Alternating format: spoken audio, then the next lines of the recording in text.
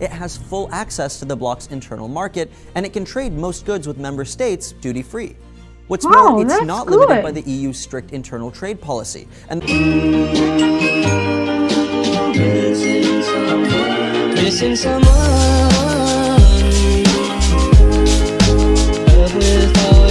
and hi everyone, welcome back to my channel. I hope every one of you having a very great day, have a very great weekend also, and please do take care of yourself, safety first, and take care of your health also. And first of all, I would like to thank everyone who already support my channel by subscribing and left your comment below.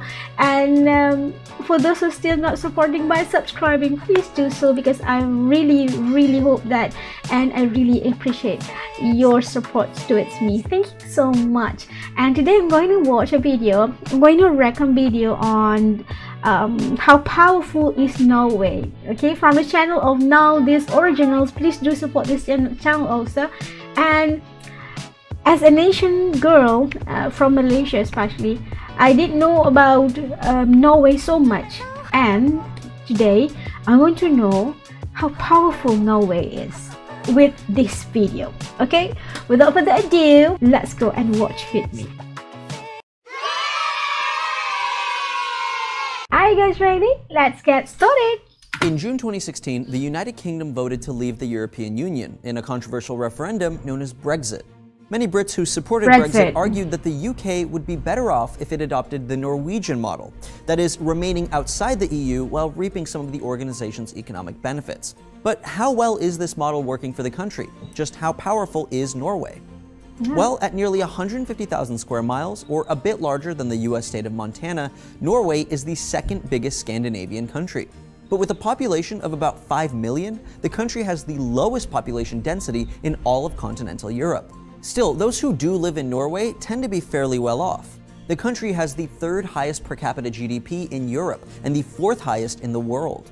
This is partially due to Norway being the largest per capita producer of oil outside the Middle East, accounting for roughly a quarter of the country's nearly $400 billion GDP. While the global slump in gas prices has taken a huge toll on other oil-dependent economies like Brazil and Venezuela, Norway has been less affected.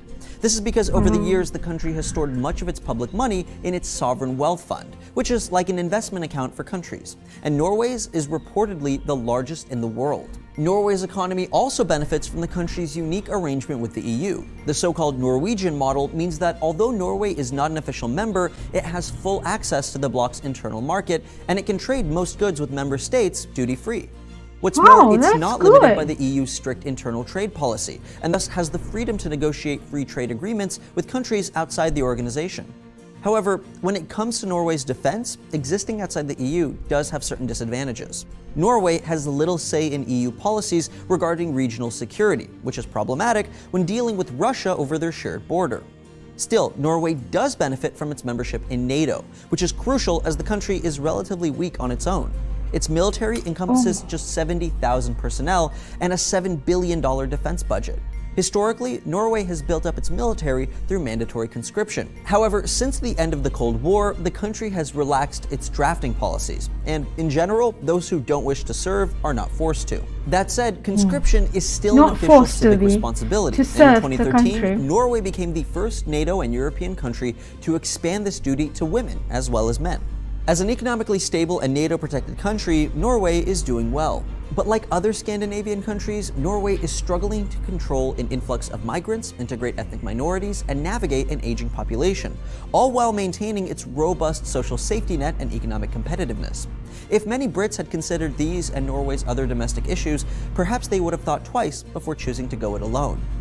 The Kingdom of Norway is also home to the Svalbard Seed Vault, one of the largest collections of seeds in the world, and Trace over on D-News got to see the inside of it.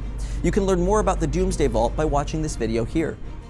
By digging a 130-meter tunnel deep into the mountain, the vault is underneath that permafrost, meaning they only had to cool it the remaining 12 Celsius.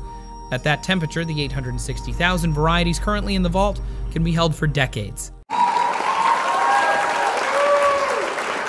How powerful is Norway? We know how, for me, when I watch this video, I feel like Norway is a very intelligent and superb government. They have is as we know that Norway is the country who have the third highest per capita GDP in Europe and number 4 in the world, and we know that Norway is not a member of EU, but Norway is better with her own with Norwegian style.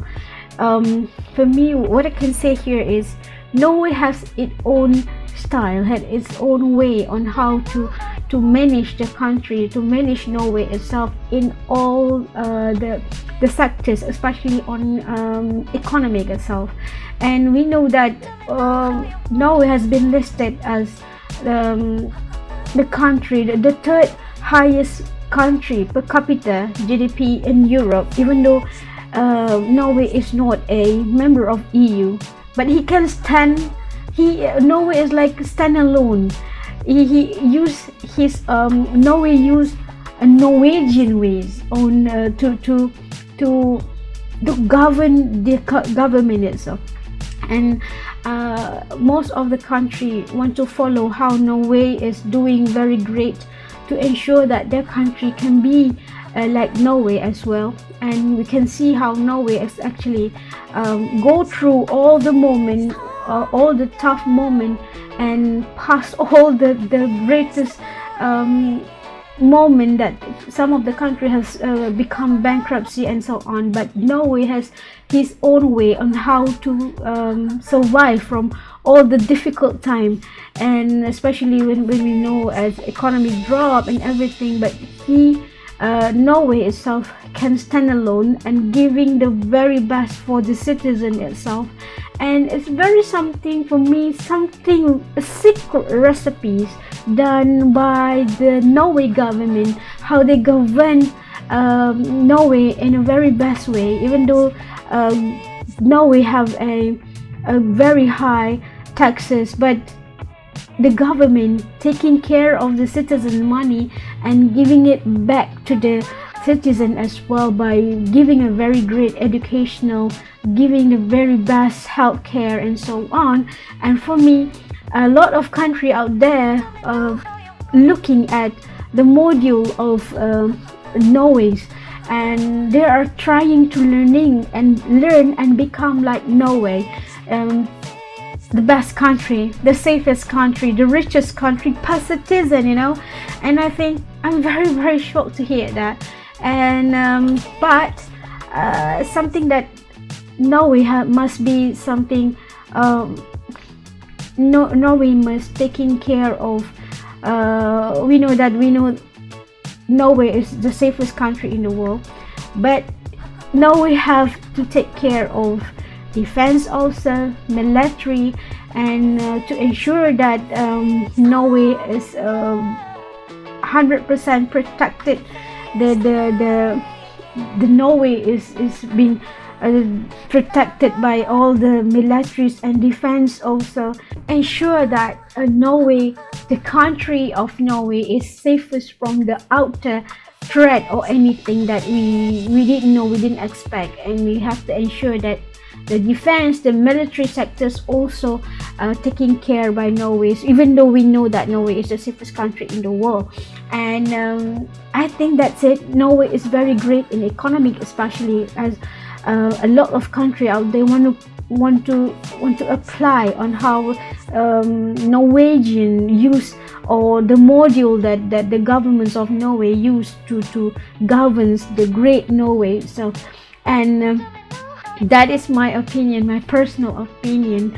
And I hope that if anything wrongs, I'm so sorry, because I'm not from Norway and this is based on the video that I watched now.